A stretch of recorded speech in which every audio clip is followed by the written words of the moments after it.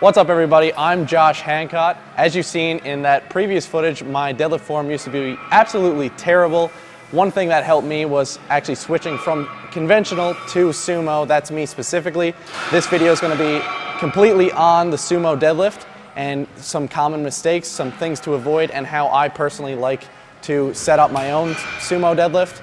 My current lifts in the IPF, my best lifts are 573 squat, 396 bench press, and a 600-pound deadlift, all at a body weight of 163 or the 74 kilo division. The very first thing that I find, if someone's not actually used to pulling sumo yet, they might have done conventional for a few years, they actually don't have the mobility that is required for the sumo. So it takes a lot of external rotation mobility in the hips specifically. So people tend to have a pretty narrow stance when they start off, because they're so used to deadlifting conventional that when they come to sumo, they find that they can't go out much wider than this position, or else it actually starts aggravating their hips too much. And this is actually something that was really painful when I started to switch to sumo myself.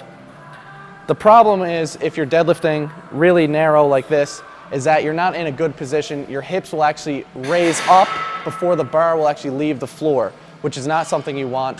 It causes you to actually make it easier off the floor, but really hard and awkward to lock out. Whereas you'll see people who are doing the sumo form correctly, it takes a lot of patience off the floor, and then it tends to be super easy at the lockout. So for me, my stance would be pretty much right here. This is how I would set up. You don't want to be too wide either. So we just spoke about how the sumo is a bit too narrow, and some of the problems that occur when you have a narrow stance.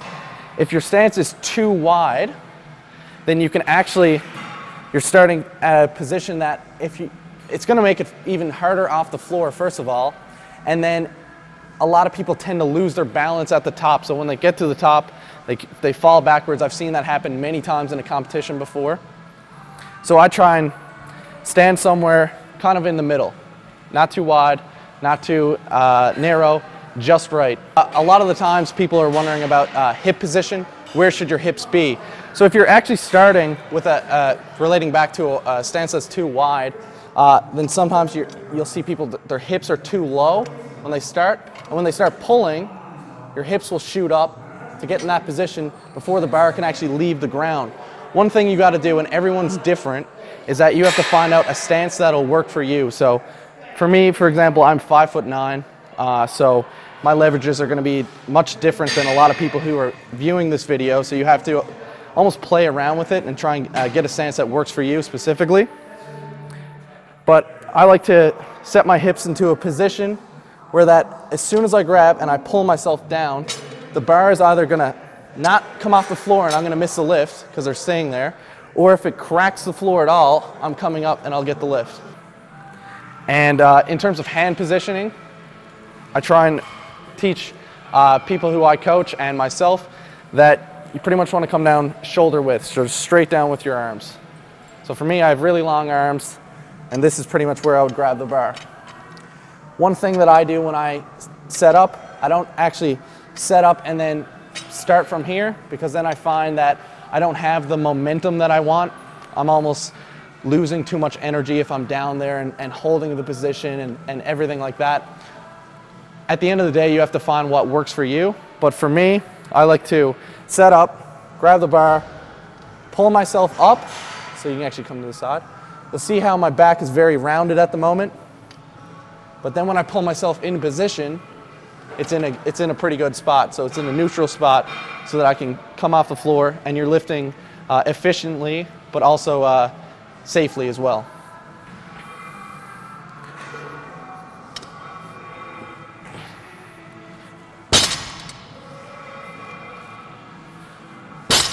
One thing that I used to do was, when I started sumo as well, I used to pull up and then really hyperextend my back. So you can actually really avoid this in the sumo, protecting your lower back and not herniating any discs or anything like that. You can actually pull the bar up, and as soon as you lock your legs, all you have to do is just pull your shoulders back like this, and the lift's done. So you don't need to exaggerate it totally. That's another common mistake I see in a lot of athletes.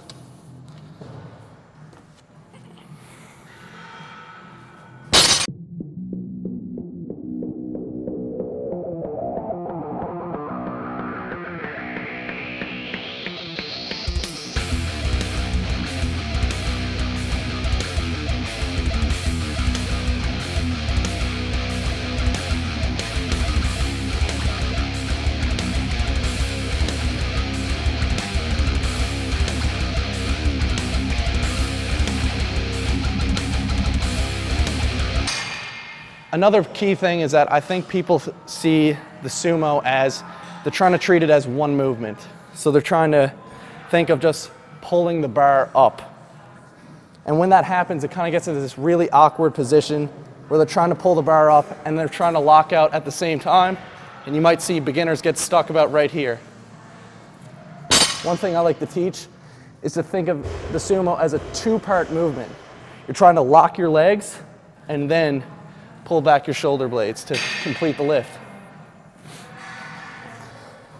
So instead of one motion,